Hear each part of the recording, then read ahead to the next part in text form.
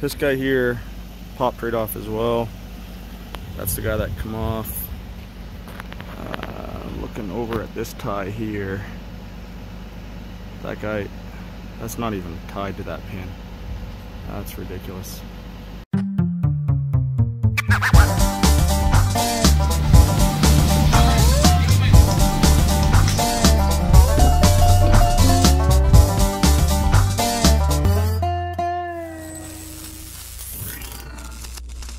Alright, what's up guys? You're watching Bobsdecline. For those of you that are new to the channel, my name is Aaron. I've been a lineman on the east coast of Canada for about 19 years now. So what we're going to be taking a look at today is a call that I responded to about 2 weeks ago. It was a pretty standard call. I was responding to a tree that come down on the lines. It was actually called in by the fire department. It was a pretty regular day, a little bit windy, and a dead tree off in the woods, the top that come down onto a three-phase line. Pretty standard call. Usually it'll lay across the line. If it's on a main line, the recloser will operate 2 or 3 times until it either locks out or the fault clears itself and comes down on the ground.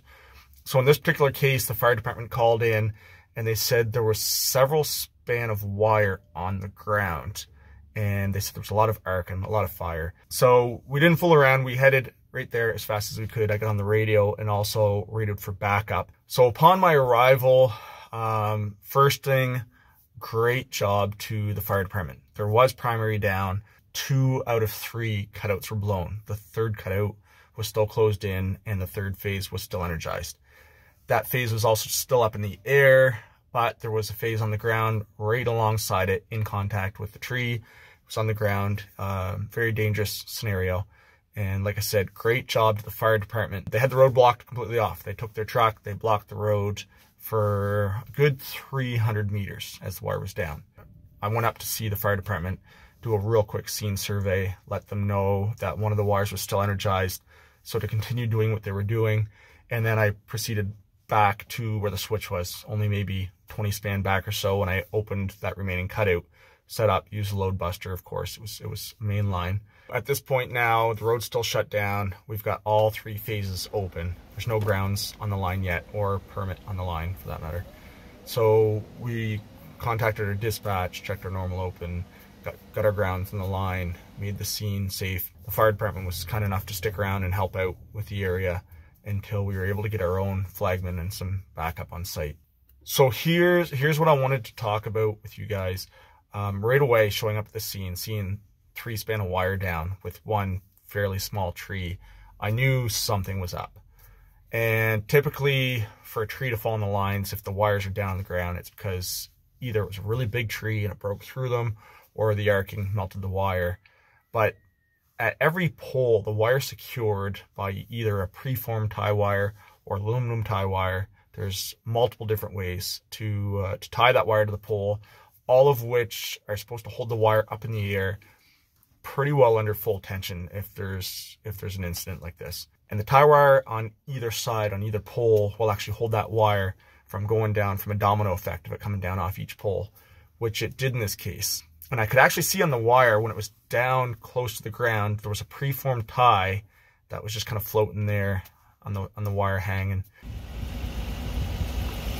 So we can see here what happens when primary is not tied properly. We should have only had 1 span of wire down. Instead we've got 3 span total wire down. Now the worst part is it was a preform that was improperly installed, and that can be extremely dangerous. Someone working on a pole.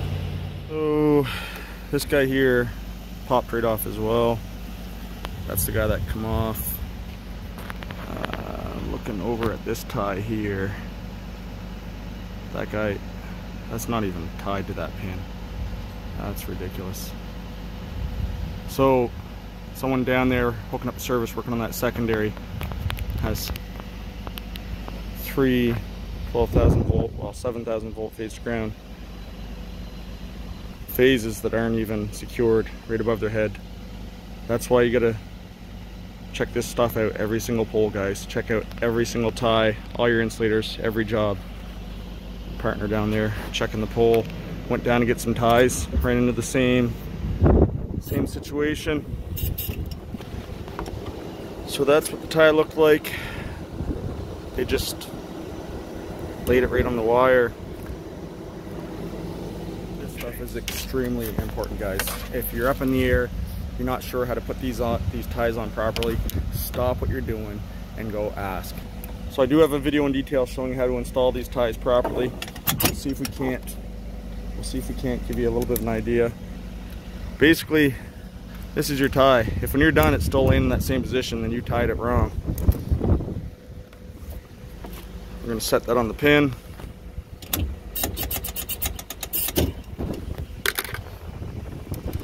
This is how it was tied originally.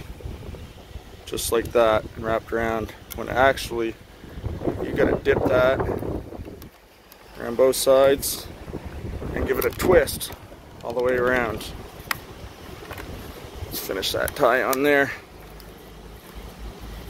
This line is all bonded and grounded, by the way, guys. Simple as that. Alright, now you see here how that centerpiece is tight down against that ACSR, and then before it grabs onto the ear of that insulator, it wraps around the back of that wire, then grabs the ear of that insulator. Now look at this guy over here.